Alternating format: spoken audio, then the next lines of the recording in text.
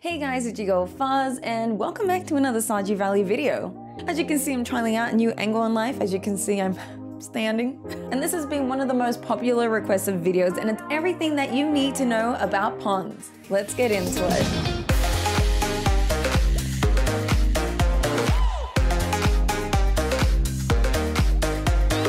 So let's start off with the basics about buying yourself your first pond. You'll need to go to Robin at the carpenter's shop to buy your ponds at. It will cost you 5,000 gold, 200 stone, 5 seaweed, and 5 green algae. Placing this on your farm will take a 5x5 tile placing, so be sure that you have enough room for it. If you need yourself some more seaweed, you can find these by fishing in the ocean, foraging by the tide pools by the beach, finding them in garbage cans all around Pelican Town, and some fish in the ponds will produce them. If you need yourself some green algae instead, you can go fishing by some fresh water, such as at Cindersap Forest or in town. Killing a green slime has a 10% chance to drop them.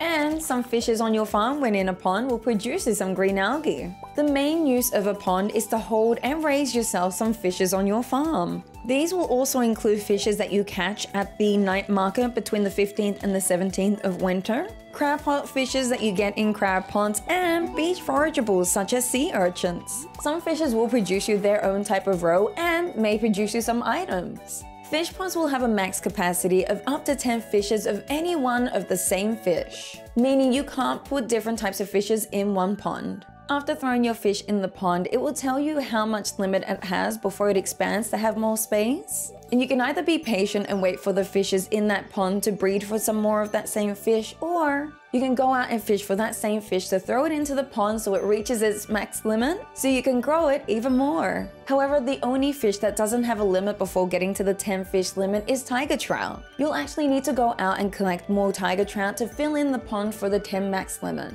Fishes can be harvested in these ponds, meaning at any time of their breeding process, you can just throw your fishing line in, and no minigame is required to collect that fish. You can either use that fish for yourself for recipes, or you can toss it in the shipping bin to make you some money. Just be sure to note that when you are fishing in these ponds for fishes, to keep at least one of that fish in the pond. Otherwise, the breeding process won't continue if all the fish are removed. Give that pond some time and they should breed you another fish in there to continue the breeding process. However, at any point, if there is a pond full of fish and you want to replace that pond with different fishes, there is an option within the pond that you can click to empty out the fish pond and replace it with any other fish of your liking.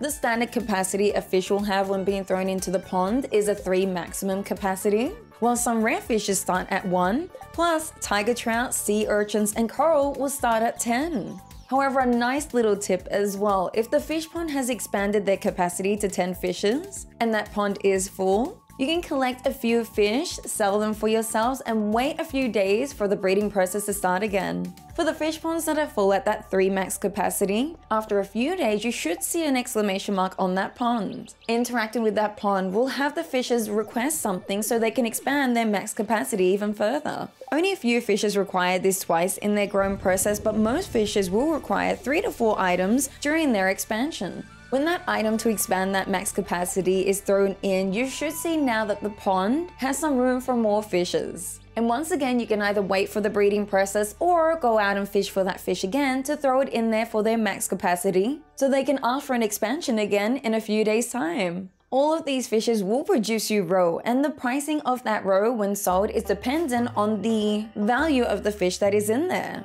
You can either straight up sell this roe, use it for yourself if you want it for health and for energy, or the best way to use that roe is to put it in a preserve jar to turn it into aged roe. Preserving the roe into aged roe will double the value of that roe when selling it. However, there is only one fish that doesn't produce aged roe, and that is sturgeon. Sturgeon roe, when put into a preserved jar, will actually turn into caviar. And you can either sell this or use this in your gameplay. Fishes, however, do have a chance to give you items instead of roe on the daily basis. It is determined every morning if that fish pond will produce you roe or an item. That would mean that some fishes are better than others because of the roe and the items that they drop. Now, determining which fish is best for your ponds is really dependent on what you're looking for. I will mention the 10 best roe prices that you can sell to make you some money on your farm. And for the second one, it is the 10 best fish that I would suggest for the items that they produce you. Let's start off with the best 10 roe that you can sell to make you some profit on your farm. And this is prior to the artisan level at level 10 of farming. that increases the pricing of your artisan goods by 40%.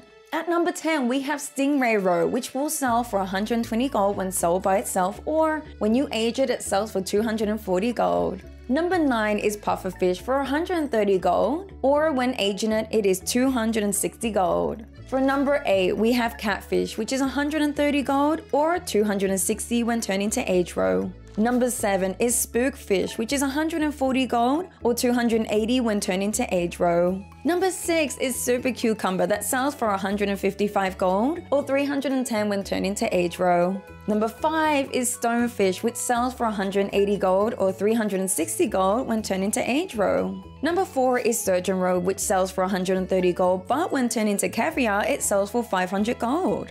Number 3 is Blobfish, which sells for 280 gold, or 560 when turning to age roe. Number 2 is the Ice Pip Roe, which sells for 280 gold, or 560 gold when turning to age roe. And the number 1 fish for the most gold that a roe sells is the Lava Eel at 380 gold, or 760 when turning to age roe.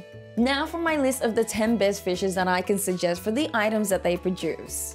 Now before we get into this list of fishes that I suggest are those that I feel like have benefited my gameplays. I don't really have a particular order I'm putting them through. However, I am scaling them on the amount of things that they produce and how useful I have found them in my gameplay. These are very dependent on your playstyle, so if you don't agree, you're more than welcome to let me know in the comments down below. Starting at number 10, I would suggest using a pond for ghostfish. They have a chance to produce you roe, 1 to 3 quartz, a 5% chance to produce you 5 white algae, a 4% chance to produce you 1 refined quartz, and an under 2% chance to produce you 3 pale broth. At number 9, I would suggest a wood skip fish. They have a chance to produce you roe, 1 to 10 wood, 5 hardwood, 1 to 5 acorns, 1 to 5 maple seeds, or 1 to 5 pine cone. Number 8 is the rainbow trout fish. They have a chance to produce you roe, a rainbow shell, and an under 1% chance to produce you a prismatic shard. In one of my late game playthroughs, I've actually had them produce 4 to 5 prismatic shards, so there is a chance that it could drop. Number 7 is the stonefish. It has a chance to produce you roe, an under 10% chance of 5 copper ore, roughly a 15% chance to drop you 1 to 5 geodes, roughly a 7% chance to give you 30 stone, and below a 1% chance to give you 1 diamond.